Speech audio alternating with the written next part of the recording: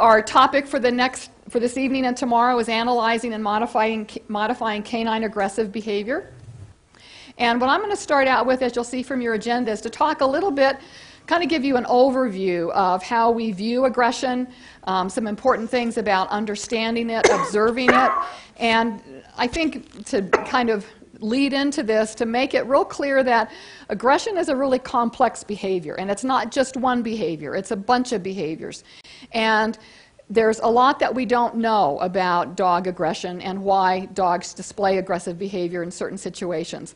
And one of the things that we often talk about when Nancy and I and Dan are at meetings is the more we know we don't know. And I think that's the real mark of always expanding your view and expanding your education. It seems like that the more you learn, the more you realize how much you don't know. At least that's the way that it works for us. So these are kind of our basic premises for what how we're going to approach the workshop over the next couple days. As I mentioned a little bit ago, many of the cases that we see really only involve threatening behavior, even though the people are describing their dogs as aggressive. But that doesn't guarantee that these threats, whether they're low-intensity threats or high-intensity threats, it never guarantees that the dog is not going to escalate it to aggression at any moment in time. So we should always take threats seriously, not rationalize them. I think somewhere later in one of the presentations we talk about the mythology of the fluke theory. It was just a fluke. You know, my dog, he's never done this before. It was just a fluke. I don't think he would ever do that again. So we don't want to get into the fluke theory of explaining aggression. So these are very common things that have been attributed to dominance that aren't. And we're going to show a video of a case that Nancy had where this particular dog was doing most of these things, but it was not, his behavior problem was not related to dominance. And we got to get our little thing back on again here. Growl or threaten when they're hugged, when they're picked up. When you look at their body postures, what you see are defensive, fearful postures. You don't see the offensive, confident postures that you would expect to see of a dog in a dominant social role. It's just the opposite. I would like to see us all do is start to use some signs to examine the physiological correlation. In this case, we're not talking about cortisol. That's a whole other study, a whole more difficult area.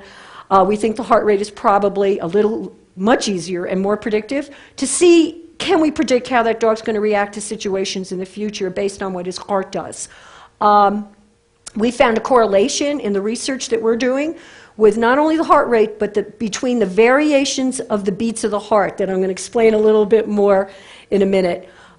We found a change in the behavior, how the dog acts. As we do therapy, we're finding that when they come back to me and I'm using the watch or just even manually taking their heart rate, that their heart rates tend to stay lower. And it's helped us, me anyway, evaluate the therapies that I'm doing with these dogs. And the owners now, by the way, of course, you give them something new to do, they pay way more attention. If they go, oh my God, I didn't realize how frightened he was, because that beep really is alarming. The beep starts to bother you, beep, beep, beep, beep, beep, beep, you know, so you want to get it back down again.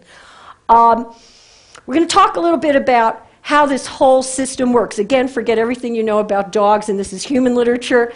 What we think right now is, why are we learning how to do cognitive behavior therapy better and all the new therapies instead of Freudian therapy? If you're using a head collar, as we're talking about response prevention. Oh, absolutely. Go ahead and sit down if you want. What are you doing? Yes. Yeah. Make sure that your head collar is comfortable, first of all, for the dog when you put it on. All of them fit about the same. Two fingers up here, make sure it's up high. You can take the skin, pull it up high. The second thing is make sure you can't pull it over their nose. It should only pull to the soft spot of their nose. And the third thing is try and make sure that the dog can open his mouth all the way.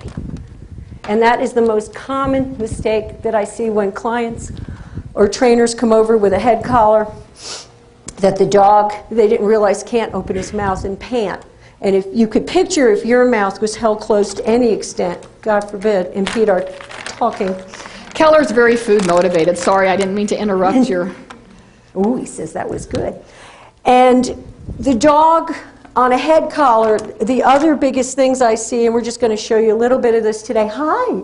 is that I always learn this from riding a horse. One of the things good of response prevention is the animal should learn only one thing on a head collar, to me, is that you need to yield to pressure.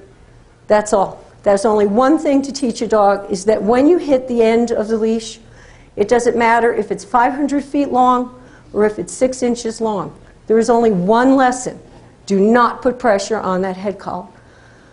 So what I do, if they do hit it, is everybody doesn't think. We're used to having leashes on their neck collars. So while we're talking to somebody, you see people doing this, and oh, he's over there and that. And notice how much that is moving. Imagine how annoying that is on his face. So if you're riding a horse, anybody who's ever ridden, the number one thing they teach you is you can't have the reins till you can hold both hands with glasses of water, rider, with glasses of water, so that when you move your hands on the rein, you are communicating to your partner, and this is your partner. So if your hands are moving everywhere, he cannot predict where you want him to go or what you want him to do. This case is the one where they had called in a bunch of trainers and there were chains thrown and yelling and jerking and pulling and cookies, and then, you know, they mix them up. We throw the chains, then we give the cookies. So what we did with this dog was she was aggressive to everything. And when I look at a case, yes, the dog was attacking the glass and that's all she did, but that was only the tip of the iceberg that any trainer addressed. Here's what she did all day, I found out when the owners were at work. You just learn to ask questions. Well, when she's home alone, is she loose in the house? And they go, yeah. And I go, well, is she down here attacking people at the windows and dogs all day? Because that's what she does when you're home. And she said, oh no, she's upstairs in the bedroom all day. Big red flag. This dog is so fearful and anxious and frightened. When the owners aren't home, she's up in the bed like this, terrified. The only time she attacks anybody is when the owners come home.